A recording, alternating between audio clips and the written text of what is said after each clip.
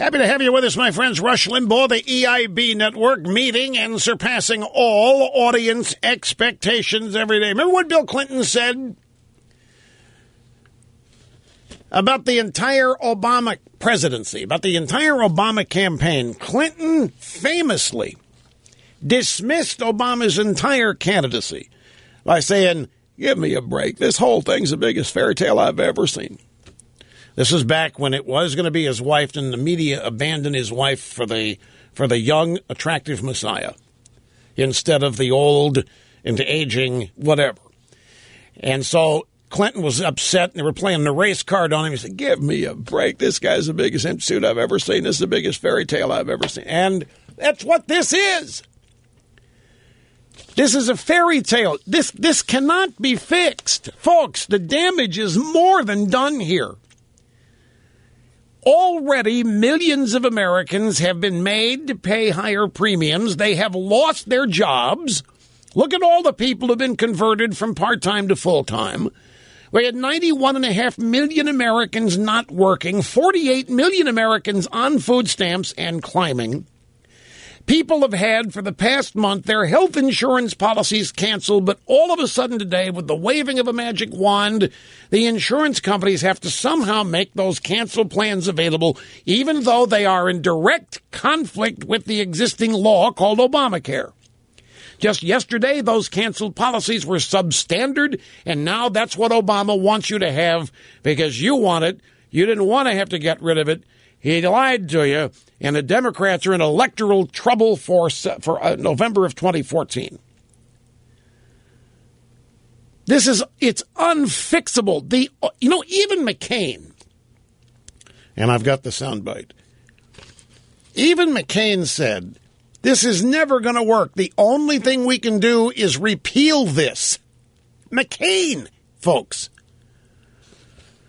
I don't know if he squared that with Chris Christie before he said it, but nevertheless, this is what Senator McCain is now suggesting if the only fix is repeal. Now, was it just a month ago? Ted Cruz was an extremist, radical, hostage-taking, ransom-demanding wacko for suggesting this. The AP headline on the Obama press conference today sums it all up.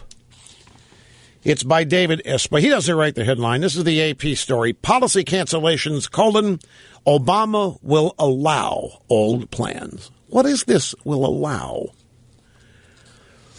He might think of himself one, but he is not a dictator. We are not a banana republic yet. This is not an authoritarian form of government. This is a constitutional republic, and the president doesn't allow or disallow. The president can't buy or purchase. Congress must do that. All this talk about, well, Obama, he'll just come along and offer subsidies if he has to. Obama can't do that legally. Only Congress can approve that. But right here you have it, right from the AP. Obama will allow old plans. You wonder why I'm using the language I'm using about him playing dictator. The media already thinks he is. Obama will allow old plans. The fact of the matter is, in our form of government, Barack Obama did not have the power to do any of this in the first place. And that's what's wrong with it, and that's why it needs to be repealed, because it does not jibe with our form of government. This is an affront to the very founding of this country. Every aspect of Obamacare is an affront to the founding. Let me grab a call before the hour wraps up. Jason in Dayton, Ohio. Hello, sir. Great to have you on the program. Hi. Thanks for having me, Rush. Long-time listener, first-time caller. Hey, I want to know, when are we going to see a shred of accountability from this administration? You did. You did today. That's what you saw. Well, I think that's laughable. I mean, from the beginning of this healthcare rollout to all the issues that they've had with the website, And down to today, it's a lot of finger pointing. Whereas I feel if any of it had been successful, it would have been, Barack saying, "Oh, I did this," but we haven't seen a shred of accountability. No, wait, see, here's the problem. I'm sorry to interrupt. Jason, it didn't ever have a chance to be successful. No, I agree with you. It couldn't be. This is the point. This was never. This is a fantasy. This is a bunch of liberal theoreticians, smug, arrogant, condescending intellectuals sitting around the faculty lounge for years and years planning and dreaming of how, if they ever got control, how they would fix the horrible inequities of capitalism, and they would make it work simply by the force of their intellect.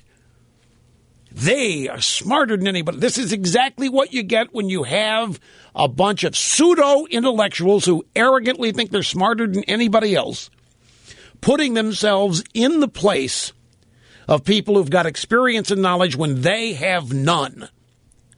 There is no accountability for socialists, for communists, for liberals. It's always somebody else's fault. In this case, it's going to be the insurance companies that screwed this up, and it's going to be the governors that screwed this up who didn't do the exchanges. Obama, as far as he's concerned, he went out and said, "Oh, I'm sorry, you misunderstood." And that's as much accountability as you're going to get. In his mind, he hadn't done anything. Everybody else just too stupid to figure out how to make this work. It's just, it's insulting is what all this is. I have a prediction. I think the Democrats in the Senate are not going to go for this. They're going to want Landrieu because it's permanent. They don't want just a one-year fix. Let's see if this doesn't satisfy the Democrats.